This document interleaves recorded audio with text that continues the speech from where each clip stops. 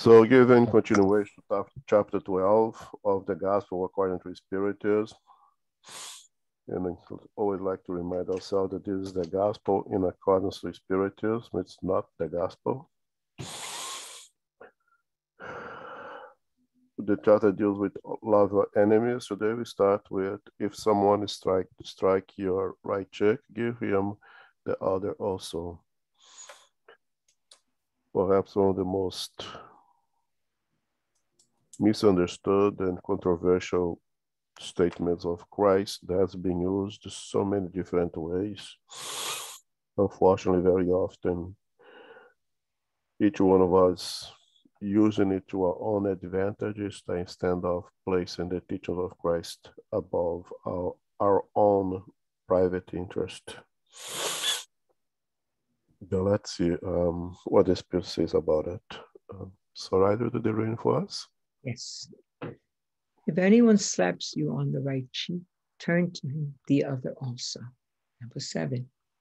You have heard that it was said, an eye for an eye and a tooth for a tooth. But I say to you, do not resist the one who is evil. But if anyone slaps you on the right cheek, turn to him the other also. And if anyone resists you and take your tunic, let him have your cloak as well. And if anyone forces you to go 1 mile, go with him 2 miles. Give to the one who begs from you, and do not refuse the one who will borrow from you. Matthew.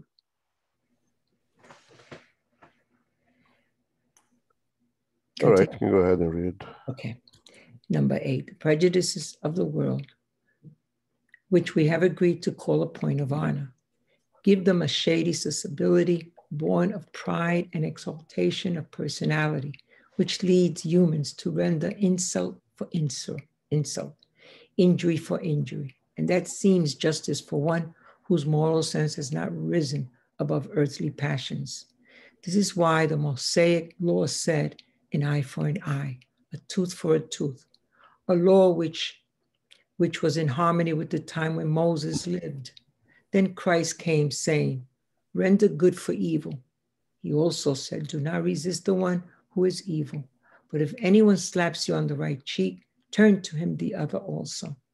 To the proud, this maxim sounds like cowardice, because they do not understand that there is more courage in bearing an insult than in taking revenge. And that always because one does not wish it to be carried beyond current time.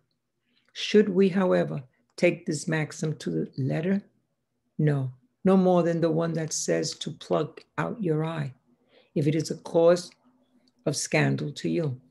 Pushed to its ultimate consequences, it would condemn any repression, even when rightful and legal, thus leading the field free to wicked individuals by taking away all fear from them.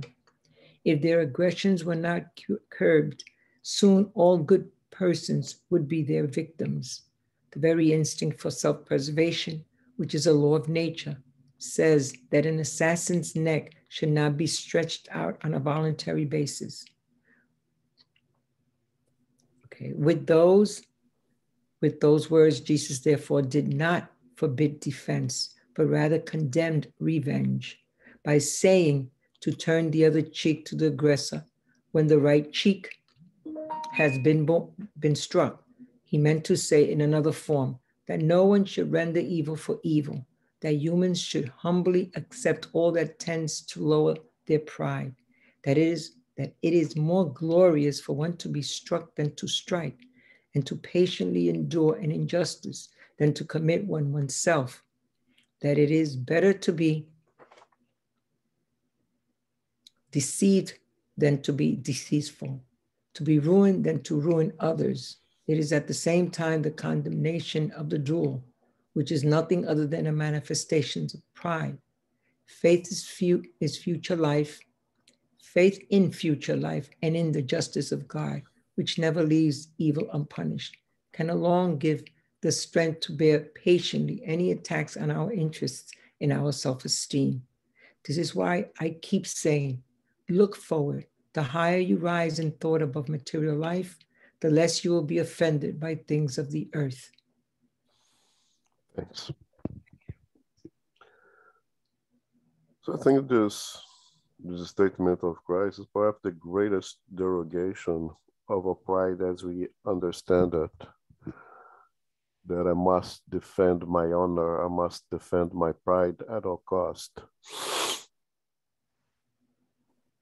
which was that I must value this one existence, my physical presence here now, above my existence as an eternal spirit in the pathway to the perfection that awaits me, which equals to say that I better get stuck at this time in the present than look ahead in the future. And that's why the spirit over here says that for as long as we look ahead in the future, we can much better have the strength to deal with the hardships imposed to us in this present existence, in this moment in time that we are living. And it is because that we seek to stay stuck in the present, there is stay stuck in the past. And that's why the Hammurabi law that was established way before Moses was repeated at the time of Moses because it was still applicable at the time. An eye for an eye, a tooth for a tooth. It still prevails to this day. What would be that, 5,000 years already or 6,000 years already? Even after Christ comes in and say, listen guys, I know the laws. I know what has been said in the past. I am able to tell you to differentiate from you the divine laws that are eternal for being perfect, for come from the divinity, from all the laws that has been created by man for the necessity of the moment. But because we are perfectives, because we have the gene to perfection, we are in the pathway of progress. So all the laws that are man-made must be upgraded as we progress, as we move. So now I'm coming telling you, love your enemies. Now I'm coming telling you, if someone strikes on the right, give you also the left. As in a way to tell us, there was one time that perhaps an eye for an eye was the best that we as human beings could achieve in terms of maintaining some kind of order in the society that we live. But we cannot maintain ourselves stuck in that moment. Because we have the seeds for perfection, we are moving on. So I'm bringing you a new paradigm. If the Hammurabi laws that was taken by Moses sometime later was still applicable, was still the best for the times, no longer. Let's move on. I'm bringing you something else that works much better, that will make our society a much better place to live. And that is, love your enemies. If someone causes you harm, do not give harm back. If someone seeks to hurt you, do not seek to hurt back. If someone gives you the side of hate, give the side of love. If someone gives you the side of destruction, give them the side of rebuilding. This is what it really means. Unfortunately, those of us we still have the instinct of aggressiveness within us. We cannot take this new paradigm yet. And coming from where we are coming from, perhaps all of us have a little bit of that instinct of aggressiveness, instinct of an aggression that kind of resembles, but it's not the survival instinct, the self-defense instinct. We use that as an excuse to apply our aggressiveness, our instinct of violence yet. But if you remember, we studied instinct in the Spirit's book. The instinct is almost like a prerequisite to reach intelligence. And we have to rise above instinct and use intelligence, use reason. We are now in a time in life that reason must prevail over instincts. And if allow that to happen, then the application of the new paradigm that Christ brings to us becomes a lot more easier. And if you understand us as someone in the pathway towards some kind of happiness that we cannot even express in words yet, it makes much easier for us to take a little hit now, to take the bitter medicine now, knowing that that's the bitter medicine that will make me healthier and stronger ahead. We can do that.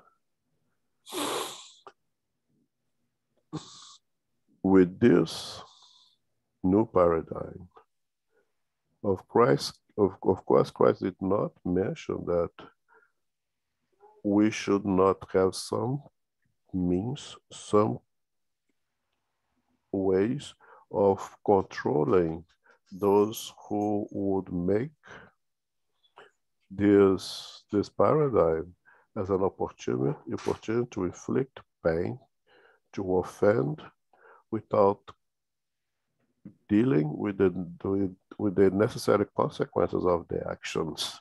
And that's why you would say, the Spirit says that here, taken to the extreme, Yud means condemning all repression, even when legal, and would leave the field free to evil persons by remove all their fears. Unfortunately,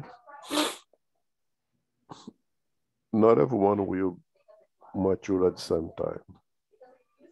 Not everyone will progress at the same time. And that there will be those opportunist microbes out there that will use the opportunity of causing harm to others when they feel that they will not have to deal with the consequences of their actions. So that minimal degree of fear is still necessary. There was one time, and perhaps no, there is still some religious institutions that use fear as a means of containing the mass, of containing the behaviors, of containing the vices of us. And they will say things that you must fear God. You must live in accordance to the teachings in this or that book, because otherwise you could have to deal with the anger of God, with the things of God. If it is necessary to maintain some kind of peace, perhaps it is. I like to believe that it's not, that we have matured above that already. That again, with the new paradigm that Christ brings to us, it brings the love caring Father, not the tyrant judge who is always ready and willing to punish and to send us to the fire of hell. So it is important that society has its means to control those who are still more likely to cause harm, to offend others. And for those, we have to act. But it should not be punitive. It should be a corrective system. If you do offend, if you do committed acts of violence, if you do commit acts of crimes, there will be such and such consequences. Because it means that you need correction of the way you think, so you can probably take so that you can better act in the future. Once you learn the value of a life in community, then you can return to community. Which is different from punishing someone. Because when you punish, you are retributing aggression with aggression. So if the daddy see the one son hitting the sibling and goes and hit the one and say, so you see how bad it feels, by giving aggression with aggression. And we as a society, we cannot do that. You need to move a step above. And that's all that there is in my interpretation of the meaning of give the left cheek back. We are not supposed to be a punch bag from anyone. We are not supposed to be defenseless. We must defend ourselves. But to defend ourselves does not mean that we're going to be aggressive towards the offender. And in the next topic, on vengeance, we will see the very means that we practice this, giving aggression with aggression, give hate with hate, give malice with malice in so many different ways that sometimes we may even discuss it from ourselves, that's what we are doing. Any comments?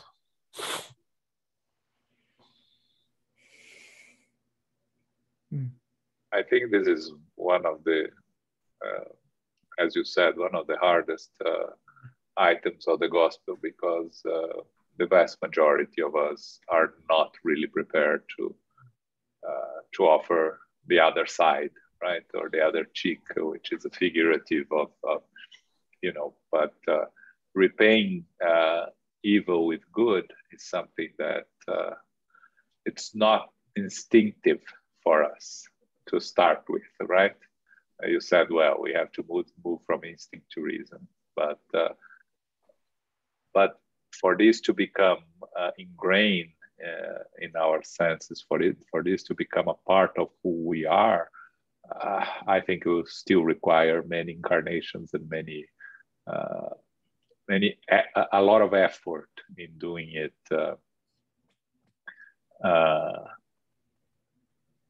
Because it's very easy when you read and it makes sense, but when you are attacked, your first reaction is to attack back, and it's already a step forward when we know that to reply in the same way is not the right thing to do. So, as the change has to start somewhere, and I think that to be aware of it and to reread this passage and to study this passage is a huge step, because from this to put in practice, I think we are still a long way to it. But as I always say, we start simple, right? Someone hits you by accident on the subway. Instead of hitting back, you think twice and you said, well, maybe he or she was having a bad day, move on, because that's the easy ones, right? The more difficult ones, when they were personally offended, then it'll be a later challenge, let's say. Yeah, and it's that way of progressing very slowly towards that the goal that what you just read over here, that are so far from it yet, we can say even ourselves, because as you said, it's almost an instantaneous reaction to the aggression with the aggression. It's so the pathway of step by step is to stop the reaction that is coming automatically from you. Somebody, I don't know, curse you, you'll curse it back, right? It at least stop halfway already. You know, it not goes back. Just think of doing, but not doing anymore. Okay, and then it comes to the point that for most of us, I can use myself as an example, trying to better myself is to react and then say, oh my God, I shouldn't have done that. That was a bad thing of mine. This is already one step ahead, right? At one point, when you do it, you feel proud. Yeah. I gave it back right away. Yeah, that's the kind of man that I am. Now, right. now you're doing so, man. Why? Why did I do it again and again? It's already one step forward. And as I said, I mean, you have to know, you want to get big biceps, you got to go to the gym and lift weight day after day after day after day. That's why you do it. You know, you want to reach this level of moral conquest. This is the gym, living this life here, dealing with the things that we do every day. This is our gym. And it's by practicing that we go from being proud of giving aggression to being shameful towards ourselves, of course, when we react with aggression. That's already one step forward. But you reach one level that you even cross our mind to react that way. The reactive, the instantaneous reaction will be one of poor person. There's so far to grow yet and move on. But yeah, we are far from it yet. But again, as Emmanuel said, the Spirit's book is say that Jesus is the model that we have to follow. Jesus is the model that we have to follow. Are we far from it? Yes. But it is still is the objective that you wanted to reach. And the purpose is to have a better life for myself and for everyone around me.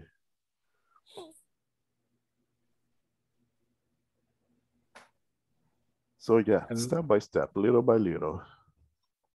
And for us, I think it's important also for us to understand in the sense of how we think about our connections to each other through our vibrational level, right? Because the thing is, when we vibrate, when we are hitting back, we are vibrating at the same level of the aggressor, right?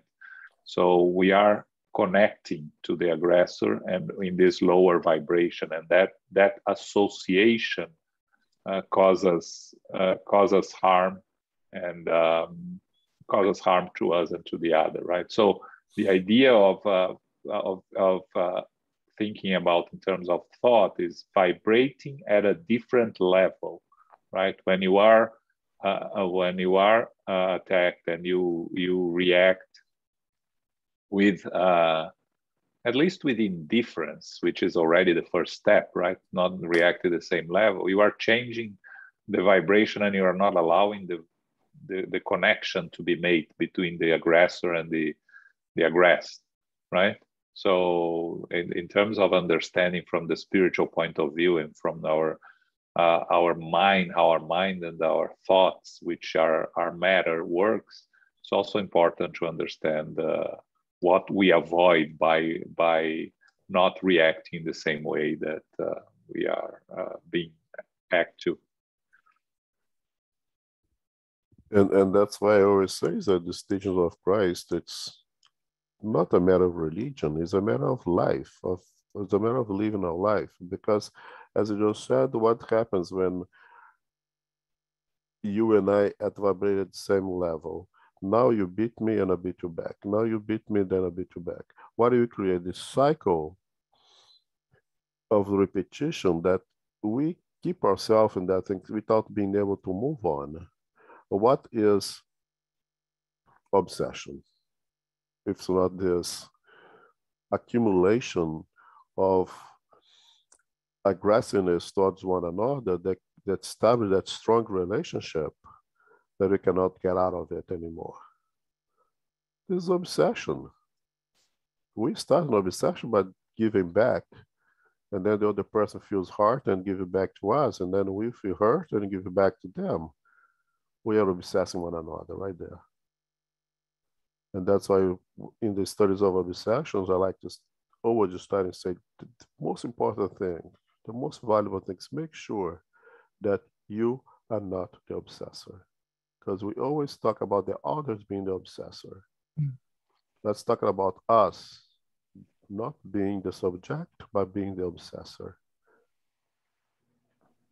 And the only way to eliminate this process is exactly what João said, is to elevate the quality of a vibration so you can break that cycle. There is no other way. And how you reach that? Offering the side of harmony when somebody gives the side of aggression.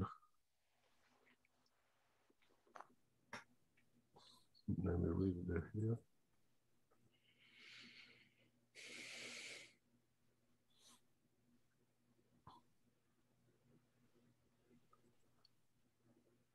To the answer on the chat, if you are receiving aggression, physical aggression, should we not defend ourselves? Even our law, even the common law, protects us and suggests that we should defend ourselves. And then instead of self-defense, yes, if necessary. And it's up to each individual to analyze and see if at that moment, when that aggression happened, my only alternative was to use of aggression, was to use of physical means, then yes. And I say that each person should analyze him or herself, because you can always use that opportunity to put out all of aggressions. It's almost, just as an example, I don't like my neighbor, I will provoke him until he strikes me. Then I'll give back to him all my aggression towards him, all my envy towards him. So I'm such a coward that I don't want to be the first one to hit, because then I will be the guilty one. But I'll provoke him until him use of aggression towards me, and I can load all my hate to him, because now I am defending myself. I'm putting that out there because this is one of the things that it happens. Even our laws say, if you're being attacked, yes, you have the right to protect yourself. You have the right to defend yourself. And no one can take that. That is instinctive. That's the pure, true instinct of self-defense, of survival skills. Absolutely, yes.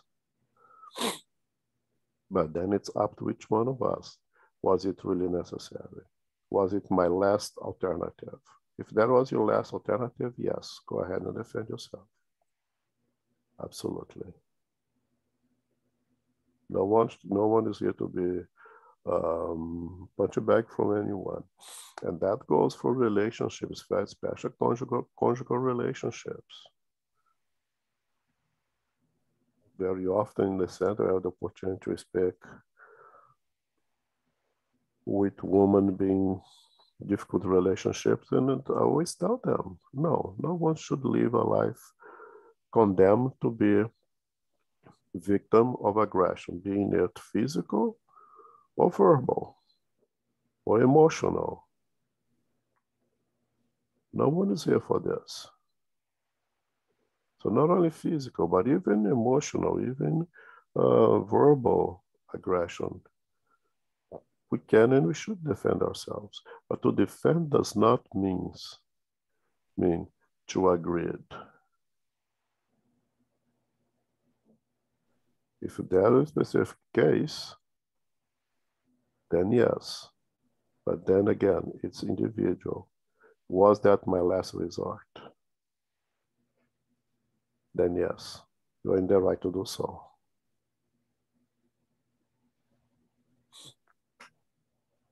And again, no one should feel themselves to be so not important or not deserving to subject themselves to a life of being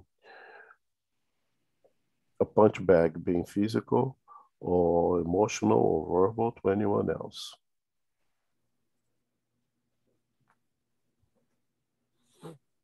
Yeah, I was thinking here, I think we should always defend ourselves. How we defend ourselves is a different conversation, right? Yeah. And again, it may come to a situation in which only a physical response is the last alternative. So let it be. If it's your last alternative, let it be. Yeah, and the human law, has the self-defense law, right? If right. someone invades your home and and attacks you and you kill that person, it's self-defense, right? Yeah. And again, we have our own conscience too. That is, in the end, is going to judge us if what we did was the best available path, right? And again, always considering that we are imperfect spirits, so we're going to make mistakes. But if we really truly believe that was the best path, and we'll face the consequences, but with according to our degree of knowledge and understanding of the situation. Yeah, and that's why the spirits reinforce that statement in the passage that to give the left cheek back does not mean to not defend yourself. This means that do not give aggression for aggression, do not give hate for hate, but on the contrary, you give the good side for whatever somebody gives you. Somebody gives the good side, you give the good side back. Somebody gives the bad side, you give the good side back. So regardless of what you receive, you return with goodness. Regardless of what you receive, you receive it, you give back with goodness. Anna has a question that Elmo actually posted on the chat. Yeah.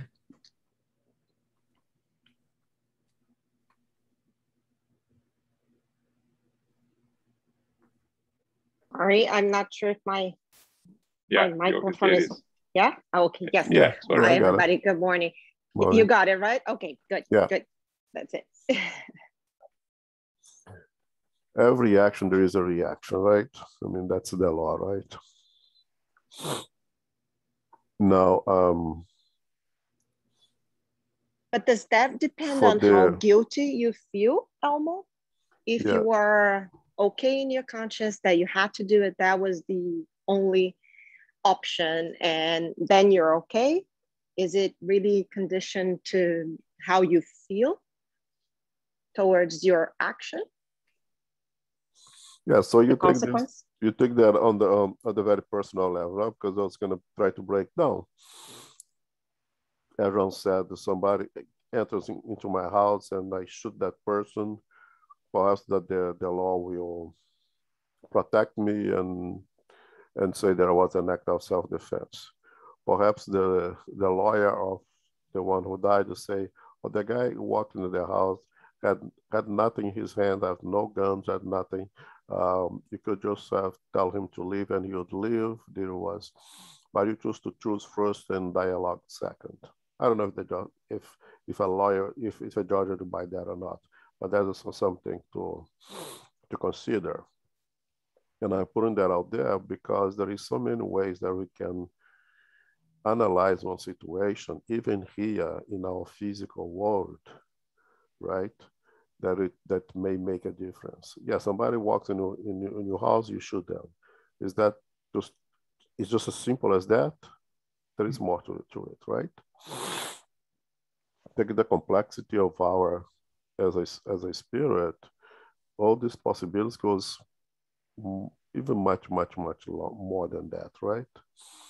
So somebody walks into my house and somebody has a gun or a knife and then says they're gonna kill me or my wife, and I just happen to have a gun, which I don't, and I shoot back.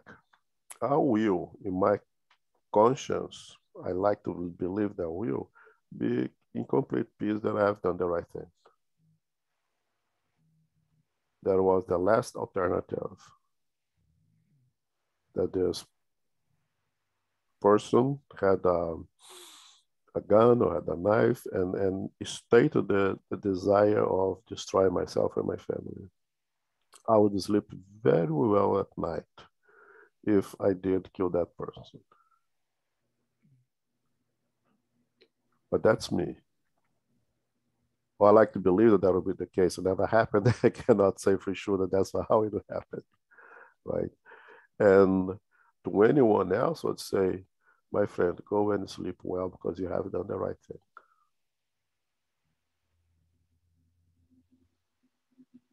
Now let's assume that I act the same way, but the person comes saying that they're gonna do this and that, but has nothing in their hands. And I still go ahead and I shoot that person. I would doubt my decision at that point, perhaps for the rest of my life. Every time I go to bed, I think, could I have avoided? Could I have done better? So each situation is a situation. And then for each individual, it's different. I mean, when you see that famous picture, the time of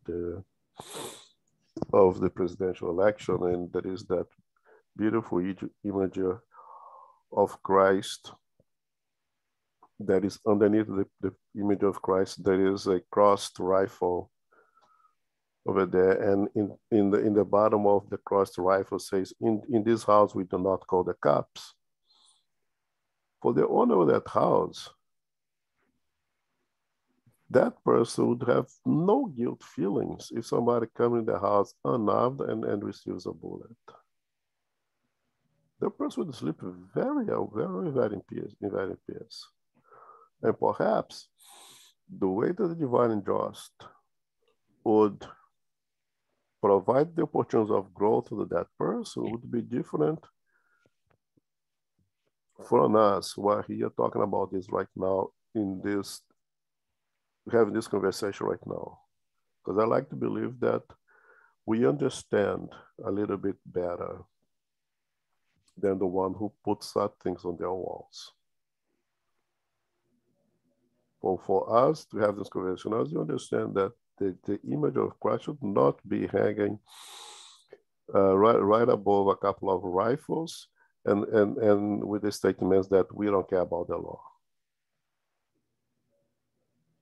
I like to believe that we know better, and therefore the consequences of our actions will be different from those in that house. So it is very personal, very personal. So Elmo, the consequence is of course beyond just what our guilt conscious. So our guilt conscious contributes to it, but that person may sleep through the night, but there will be a different way of teaching that is not the right way, or that there are other ways of acting. So it's not just our conscience. Okay. Right. Thank you. Right. Yeah. Thank you. And that's very important, Dana, because there is a divine law, and when we deviate from a divine law, and these people are deviating from the divine law, taking the law in their own hands, there are consequences, right? Maybe they have no no acknowledgement of what they have done. They don't care. But we are studying the book Liberation, right? About Gregorio. He has no regrets yet. He has no, he doesn't think he's doing anything wrong. But how is he opening the door to being rescued by his mother and the team, right?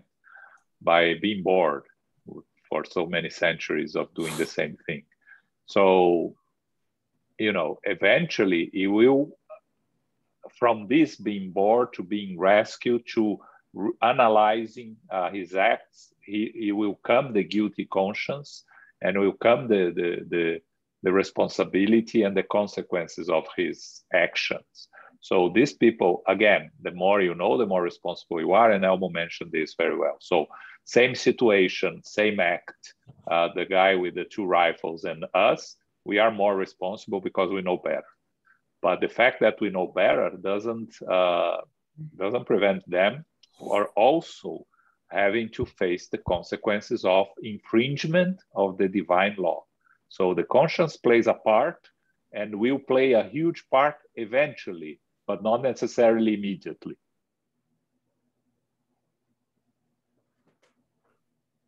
Yeah. That's why I always like to say that the law is corrective and not punitive. Because if it was punitive, then it could be the same for everyone. But being corrective, it has to adjust to where we stand right now in that pathway. And yes, our conscience plays a big role, but very, very often is the self-imposed. You have to differentiate that, what is being given to us an opportunity or what we are self-imposing, what we're placing upon ourselves as an extra salt in the wound. And we need to be very careful with that also. Do not let guilty be that extra salt and vinegar in the wound. Then the guilt becomes a negative thing.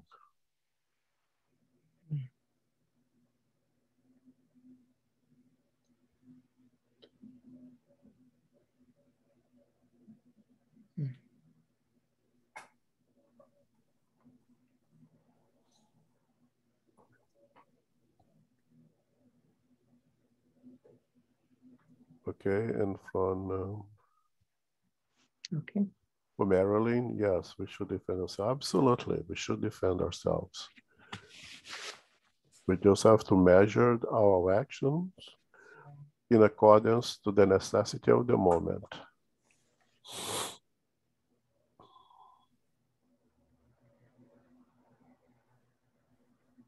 Okay.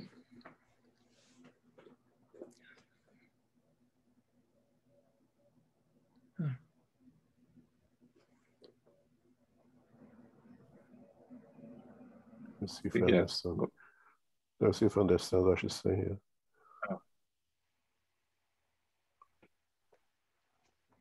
here. Yeah, sometimes even if you might not have a choice and you are forced to defend yourself, you may regret later the action you took, right? Yeah, it's possible, right? Yeah. Because we are imperfect, so we're not 100% sure of our actions. Right? Yeah. And that's what I say, that let's be careful to not allow guilt to be that extra salt and vinegar in our wound. If the situation at that moment required you to take an action, and perhaps you actually went a little bit extra afterwards when you reanalyze and review the whole situation, say, maybe I went 1 step ahead, maybe I went 12 steps ahead. At that moment, you act to the best your ability to think at that moment. You couldn't do any better. Afterwards, you reflect on it and you thought that perhaps I went a little bit above. Don't let it be such a guilt that creates a problem for you. Move on. If you have an opportunity to repair, repair it, but don't let guilt be something that causes you to have conflicts with yourself.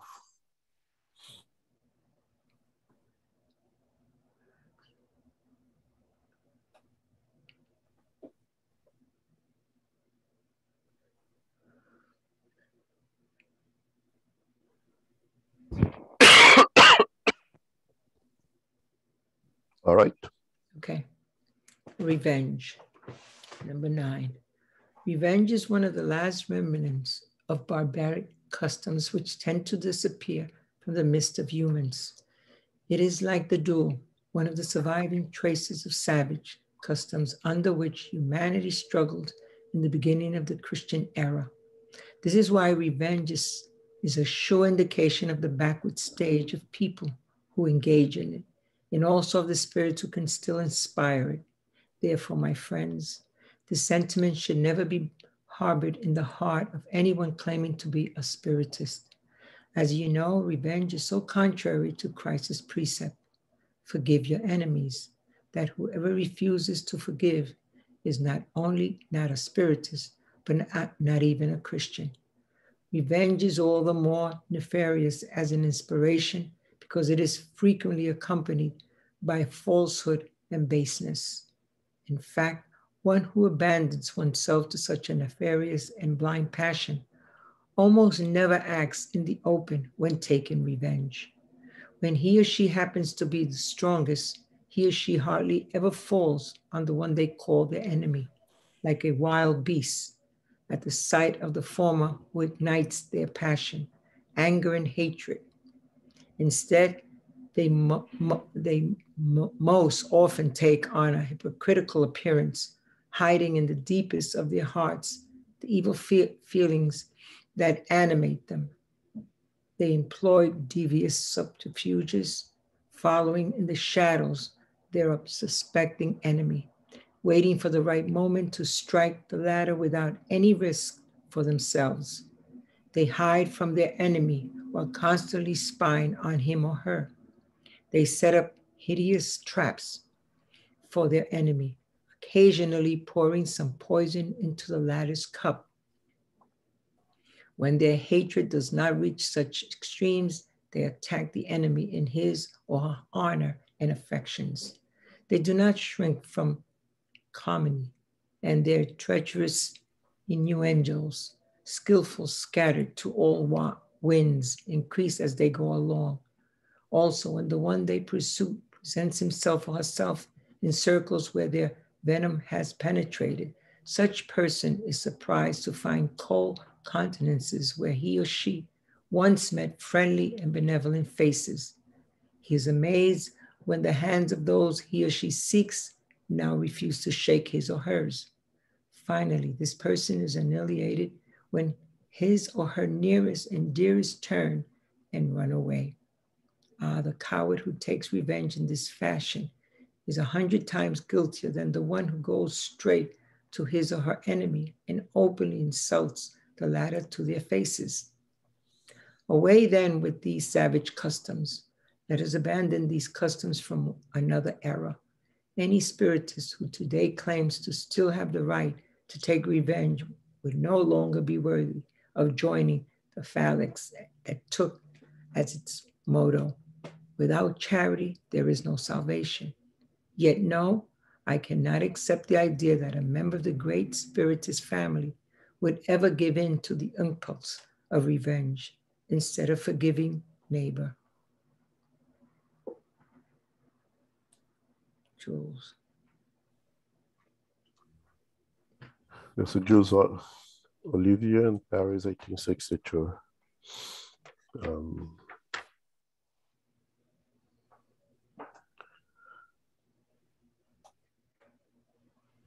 So as I said before in the beginning, and it's almost a repetition of what I just said.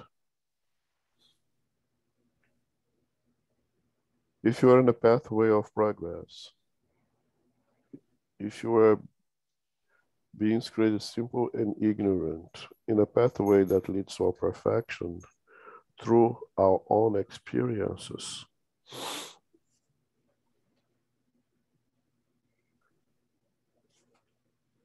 we will start by creating rules and laws that are compatible to where we stand at that exactly moment, right?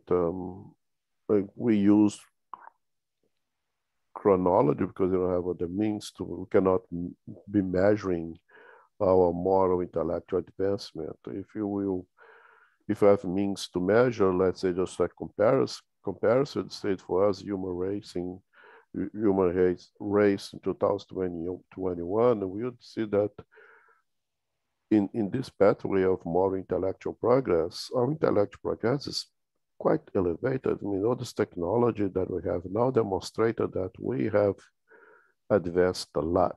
We have taken very big steps in the last 200 years in the intellectual side of our growth. And you'd see that with that, the moral side needs to catch up a little bit. And if you look back as early as 200 years ago, you see that we have accomplished a lot morally also.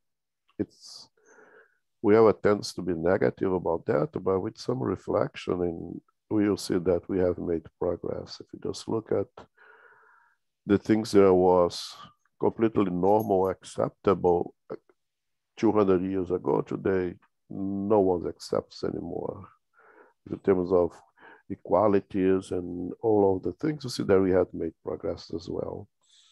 But it'll be easy to see that intellectual, our wing is a little bit higher, longer than the moral. And that's what makes us to take off and fly, because you need both wings to be about the same size for us to be able to fly.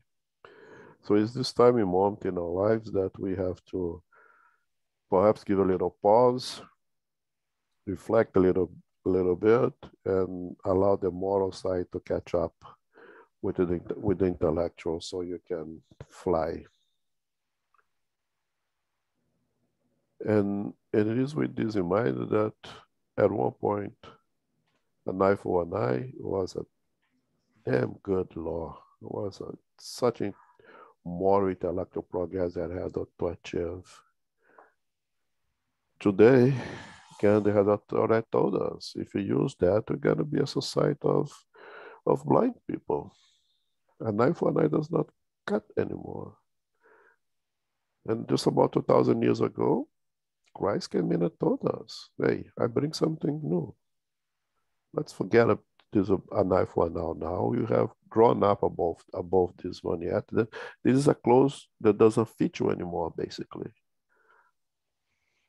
You have to dispose of that and get one that fits you now, and that is forgive your enemies. Do not give aggression with aggression. Peter, put down your sword. For the one who kills by the sword dies by the sword. Right? So there's so many teachings that from him that tells that you have a new paradigm now. We have grown up. And that's why the spirit Olivia say over here that this is one of the vengeance or revenge is one of the last remains arising from barbaric customs, an eye for an eye, a tooth for a tooth, right? Is one of the last remnants arising from barbaric customs that tend to be erased amongst human beings. Now it's up to us to erase it individually for ourselves. I can only do it for myself. I cannot erase that for my wife, for my kids. I can serve as an example. Hopefully they'll take that example, but I have to do it myself first, right? Then perhaps I may be an example for others to follow through. That's all that I can do, right? Now, it's pretty obvious that we would like to have completely erased that from us. Have we? Each one of us has to answer that question, right? the plain fact that you are living here now in this world of trial and expiation, chances are that there is still a remnant of that little bit of the desire for revenge, for vengeance in each one of us is still lingering around.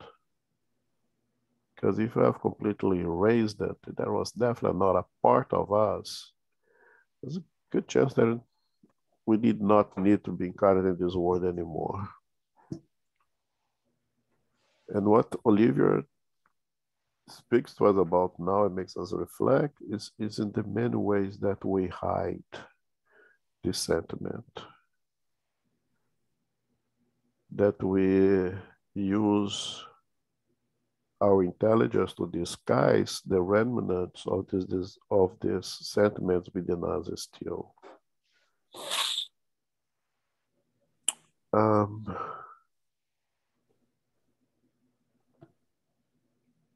If someone comes and offends us or hurts us, and we go explicit out loud and say, I do not forgive, I will have my day, she will pay me a penny by penny, everything he does to me. You are clear about that. You come out loud and say, this is what I am, this is what I have in my mind, this is what I have in my heart. I do not forgive, and now we'll make sure that he or she will pay. And we pay with interest. We're pretty clear about ourselves. How many of us does that? And how many of us have that sentiment, but not leave it so obvious, so clear like that? How many of us take the hypocritical approach to act on our sentiments, on our desire to make him or she pay for everything that the pain that he or she caused me? And that's what Olivia talks about here. Because if you think about, in order for us to have the sentiment for vengeance or to give back, somebody has to do something to us. Or we may have the perception that someone have offended us. Because they're two different things, right? Unfortunately, there are those people that are always the victim. Always they see everything that happens to them as an attack, as an offense. So that I did direct offensive attack, somebody done something direct towards me, or somebody does something that I perceived as an offense, and I have to offend back. It's two different situations, right?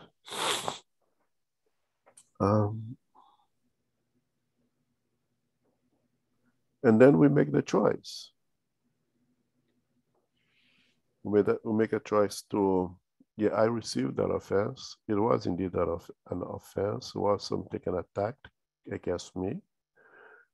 And I choose to retribute at the same level.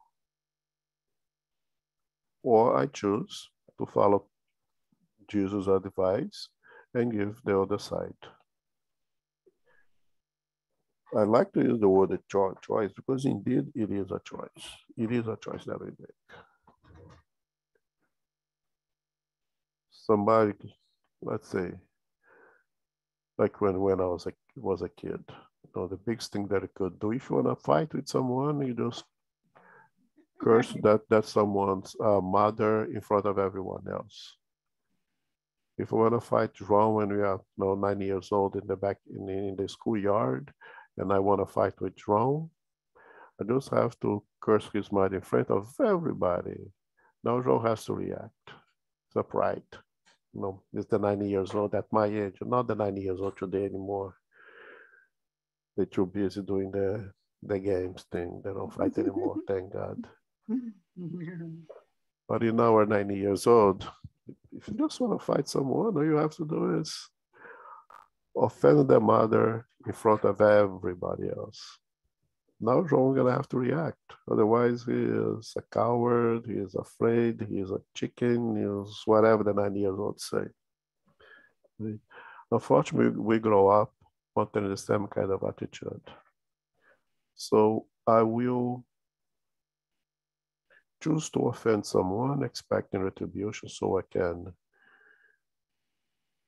really bring down all my aggressiveness, over all my violence toward that person, towards anyone else. I just have so much within me that I have to put it out. And when I find a victim, I'll do that. So I provoke people, so people seek to revenge against me, and I can give my load of violence towards them. Sorry. Now, that person that I offended, or that person that I even choose to offend, expecting that we can engage in some kind of cyclical aggressiveness, because that I have so much inside of me that I have to put it out. I have to get it out of me somehow. That person is, you'll be direct and will respond right away, open, or will be use of tactics. You'll be more politically correct, so to say, in their way of seeking revenge. And we use of strategies that will affect the offender, that will hurt the offender in a more indirect way. And that is perhaps what Oliver speaks over here, is the one that is perhaps even the worst, the more coward, the hypocritical one. So somebody offends me, somebody hurts me. I don't have the means to attack that person directly. Perhaps that person is stronger, is more powerful in many different ways, financially, physically, or whatever, or influences much more powerful than I, and I have to find a way to retribute aggressiveness with aggressiveness, hurt with hurt in a different way. So I create my plans, whatever that may be, in according to that situation, and I go to seek my revenge because I'm not able to forgive, because my honor is offended with a sign of this negative pride that I have to free ourselves from it. And I create all kinds of situations in which I will give back. I will seek my revenge in a more indirect way, but he or she will pay for what have they done for me if not direct. Again, somebody hurt me, and I'll go out loud and let everybody know I am offended, I've hurt, I feel that my honor is deflated, and I have to inflate it back. And I can only do that by giving back to that person the same thing that I received. I believe that the only way that I can alleviate my pain is if I pass that pain back to the other person at the same level, which naturally is a big mistake. And it's a big mistake because it's never enough. That's what I always say now in Spirit Center when I speak with spiritus who I feel to be in the right of making justice through their own hands. And here's a very important point, is that they truly feel that they are in the right, they are acting in the right way, they are doing what needs to be done correctly to make justice. The only thing that they say is, we make justice differently. The hardest part is to convince them that no, you're not really making justice because you don't know justice. We don't know justice. We are way too far to comprehend justice. And that's why Jesus teaches us to leave justice at the hands of the one who knows it. The divine laws will take care of that. The divine laws is perfect. You take care of that. That when you seek to make justice through our own hands, we are just incrementing our responsibilities with that divine laws. We are only making our pathway more difficult step by step. That's the hardest part to have dialogue with those individuals, is that they are absolutely convinced that they are doing the right thing. That an eye for an eye, a tooth for a tooth is the divine, the law, is what needs to be done.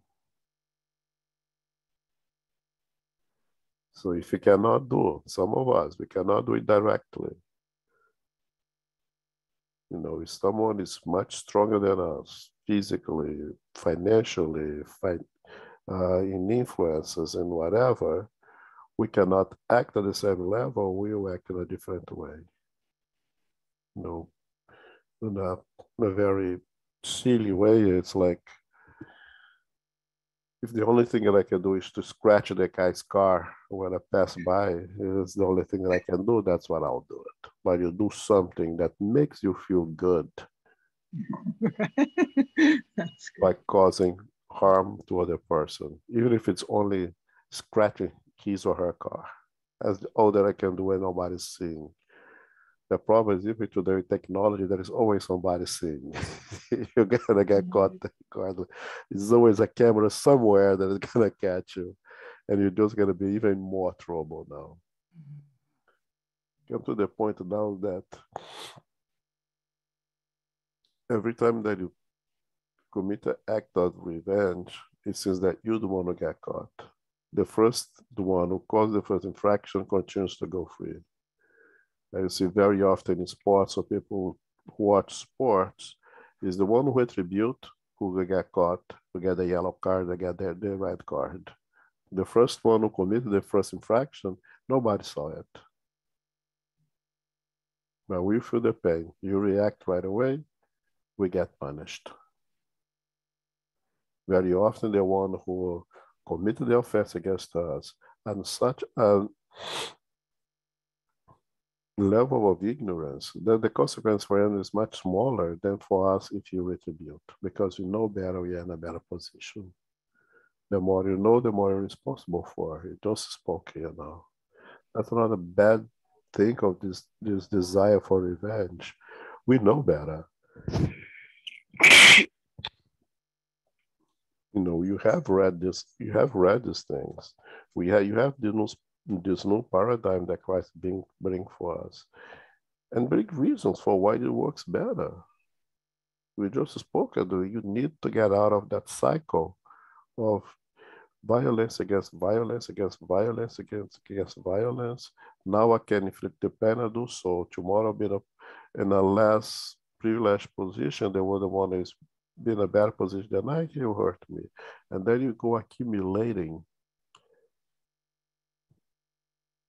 hurt versus pain versus pain, and you create that cycle that is nothing more than obsession right then and there. Until someone decides to break that cycle by vibrate at a higher level. And now at vibrate at a higher level, you have the responsibility of bringing the other one back to that level of what you are right now. And that person is suffering the consequences of your action and her action, or his or her action as well. But you are also responsible. Now you have the responsibility of bring that person out of that cycle, him or herself. And if you truly regret, that's the step that we take, repair. After regret comes reparation. So it says, if you are in the spiritist, I think it's very optimistic from him to think the fact that we become optimistic, those thoughts doesn't cross our mind anymore. I wish I could say that, because if that was an absolute prerequisite, I would not be a part of this community. But I think to be a part of this community is to have this understanding and to have as an objective to reach this level of moral progress.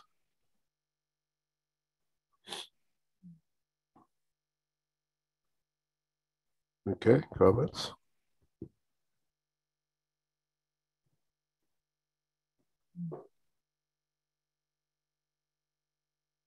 Carol.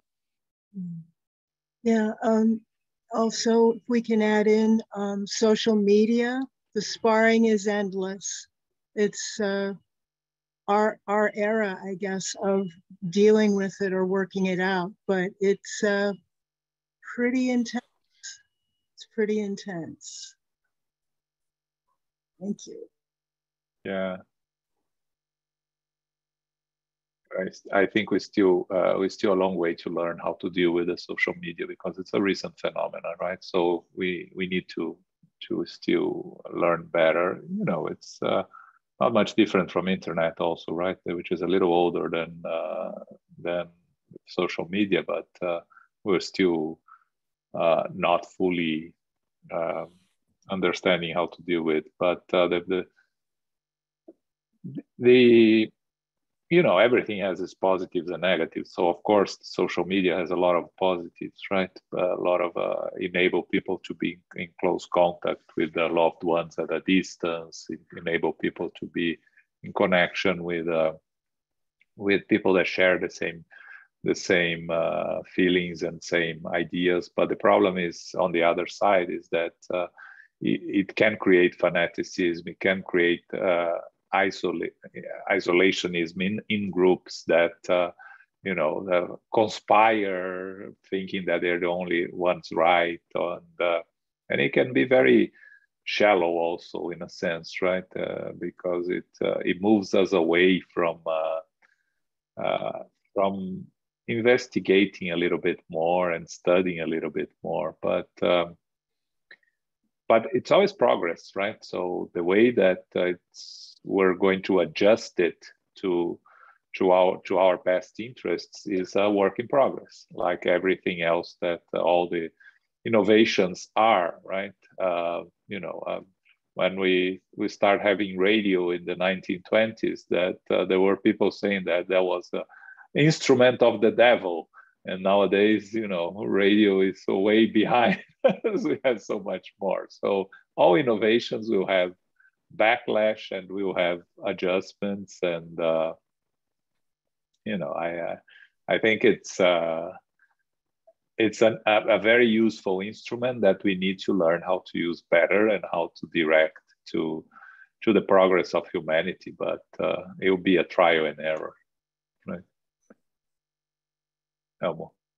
There's another neutral instrument that does not carry a quality per se. It's completely neutral, and we will carry the qualities of its user.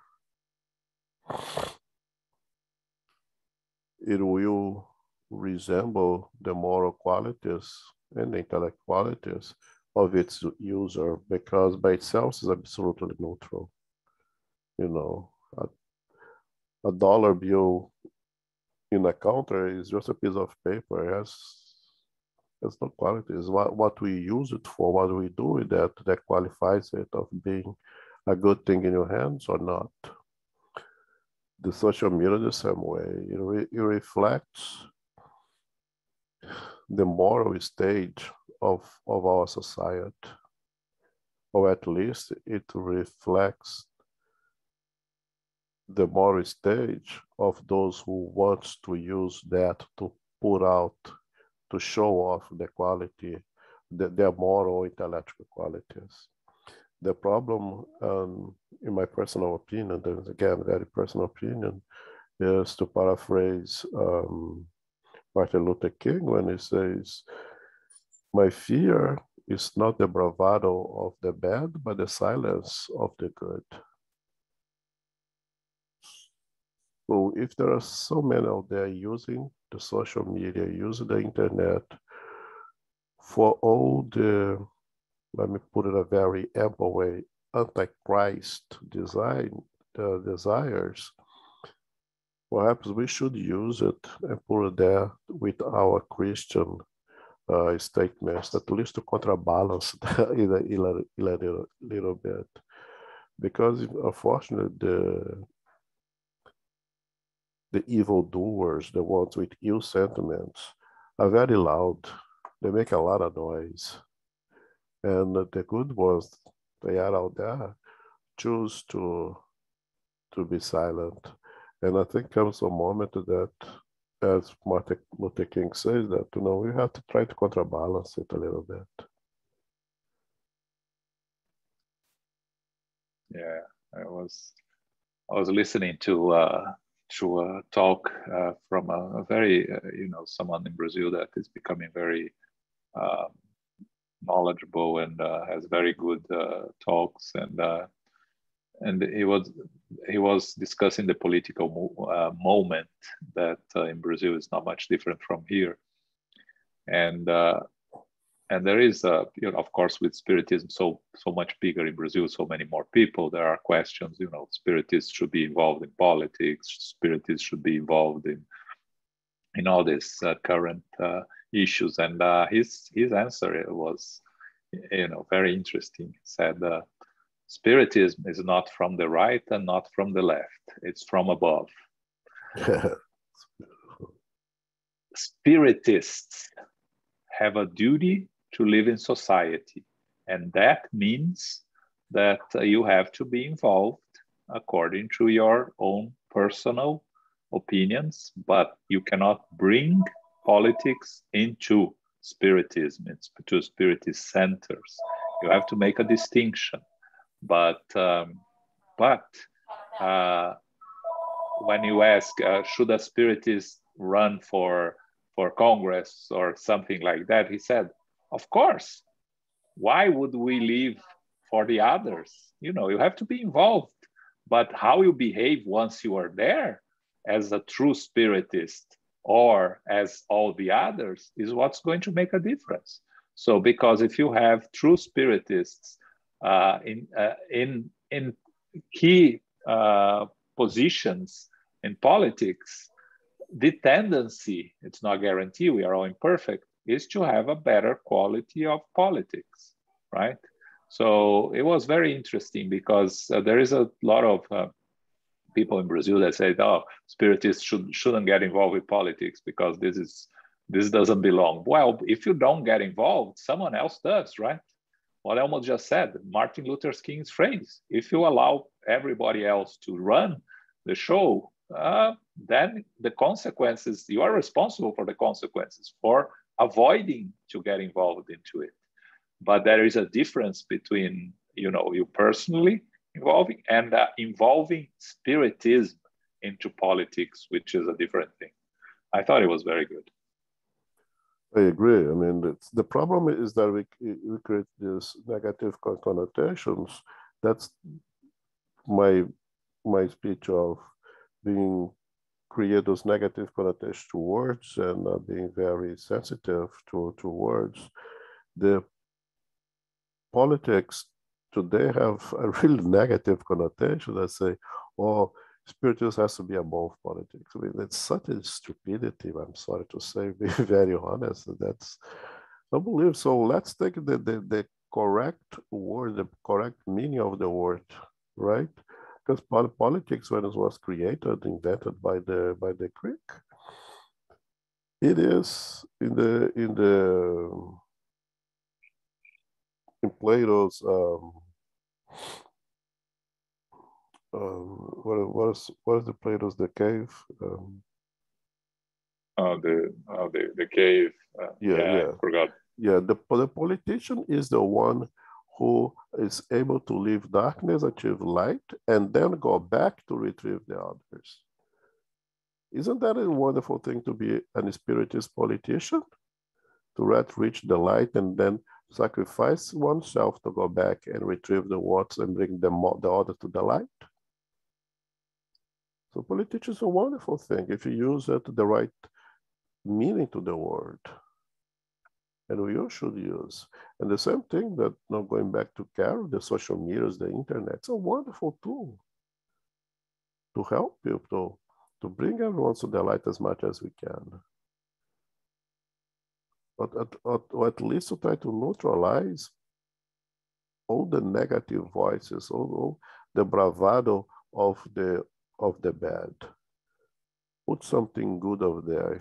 If nothing else, at least to kind of balance, so we can look at social media. It's not such an evil thing anymore because it's neutral. It's absolutely, it's not good, it's not bad. It's what we do with it that qualifies it.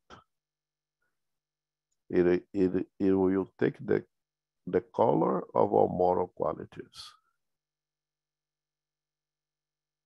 It's an empty canvas that we can paint in accordance with what you have in our heart. And if you live only for the bad ones, as Martin Luther King would say, then it's going to be a pretty ugly picture. If you leave that space only for the people with ill intentions to run the governments, to run the police departments, to whatever, what do you expect? What do you want?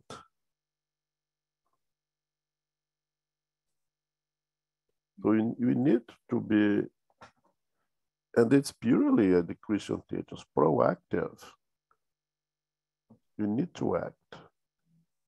Otherwise, you don't have the right to complain. Yeah, you just have to read the biography of Abraham Lincoln. You know, there was one written by a medium that would conduct sessions on with Abraham Lincoln and his wife, and you see how, you know, how a politician can be a game changer and act on the best interests of all, with all the problems and the issues, because of course we have problems and issues and tough decisions have to be made. But you know, if you can have an Abraham Lincoln, why can't we have someone like him today, right? They're out there. That's right.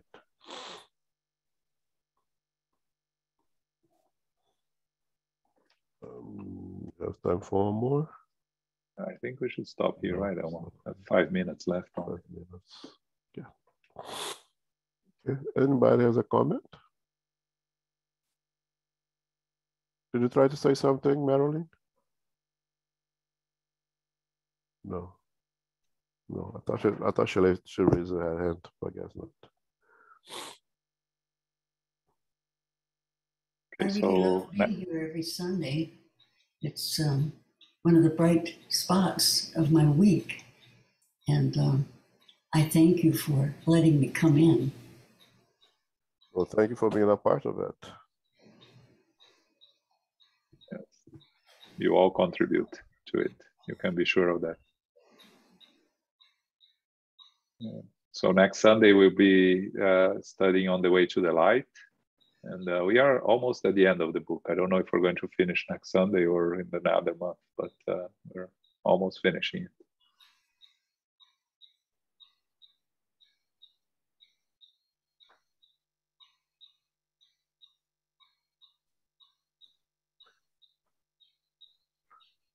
Okay. I'll make the final prayer to close unless anybody has any more comment.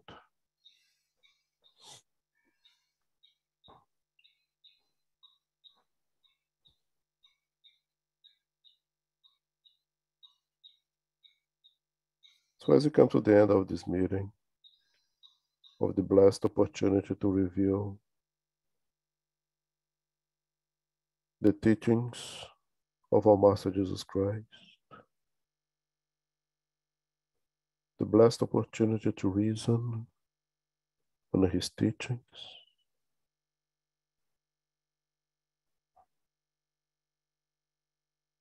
we give thanks to God for his divine providence to our Master Jesus Christ for being with us every time that we unite ourselves in His name.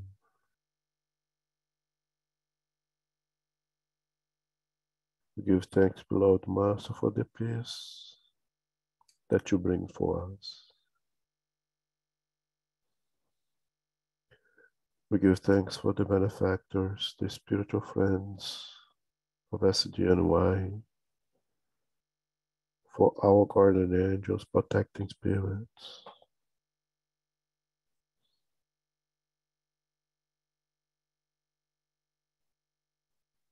In this time of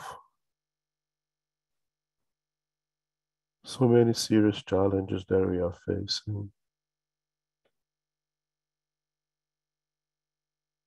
we know how privileged we are to have accepted this doctrine as a tool to assist us to progress, as a tool to assist us to endure the hardship, to endure the difficult lessons that some of us are undergoing, with the certainty, with the reasonable faith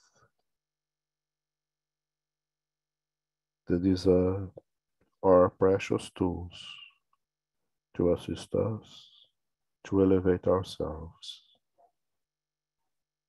Give us, dear God, the strength, the courage, the discipline to put your will above ours now and always, to maintain our fidelity with you, with your divine laws, that we may be able to contribute in any possible way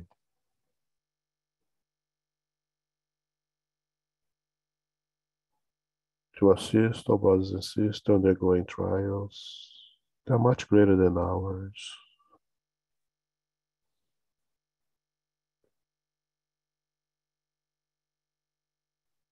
that ascend our vibrations of love, of peace, of renewed hope and faith for those suffering, for all the storms, the natural and then man-made calamities.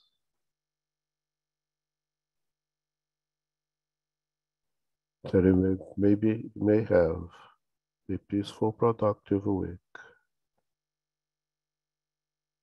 that our homes, our houses, our hearts and minds be filled with the peace of Christ. And with this mind to ask permission to close this meeting. So be it.